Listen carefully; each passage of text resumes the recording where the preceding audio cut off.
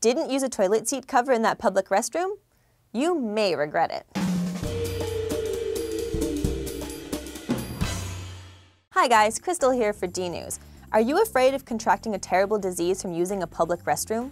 How dirty are those toilets really? And how useful are those annoying paper covers that always tear and then fall into the bowl after you've set them down anyway? Well, according to modern science, those paper covers don't actually do very much. Concern over the possibility of contracting disease from public restrooms has been around for over 100 years. U.S. patents for sanitation covers for latrine seats date back as far as 1911. We know bathrooms and kitchens are a hotbed of bacteria and other microorganisms due to the abundance of moisture and nutrients. Toilet seats are known hangouts for disease agents like E. coli, strep and staphylococcus bacteria, and the common cold virus. But studies have shown that the toilet bowl isn't the worst offender when it comes to germs. By the way, I will never eat off of anything touched by a kitchen sponge again.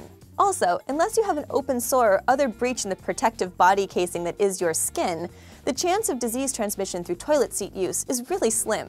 People have gotten their knickers in a bunch over the safety of toilet seats, when a few cases of sexually transmitted diseases cropped up in individuals who claimed they could not possibly have contracted that infection in the usual manner. Dirty toilet seats were blamed, but scientists have repeatedly refuted this conclusion on the grounds that the infectious agents are not viable for long outside a host's body, and transmission requires direct contact with mucosal membranes. Actually, according to a paper in the Journal of Applied and Environmental Microbiology, you are far more likely to get sick by breathing the aerosolized bacteria and water droplets from your flesh than you are from copying a squat. There's a psychological factor at work here, though. For some people, the act of using a disposable seat cover just makes them feel safer, and that's hard to argue with. But if you're looking for habits more conducive to disease prevention than using a toilet seat cover, wash your hands with soap and water. Yep, that's it. That is the best way to avoid getting sick from the use of a public restroom. Wash your hands.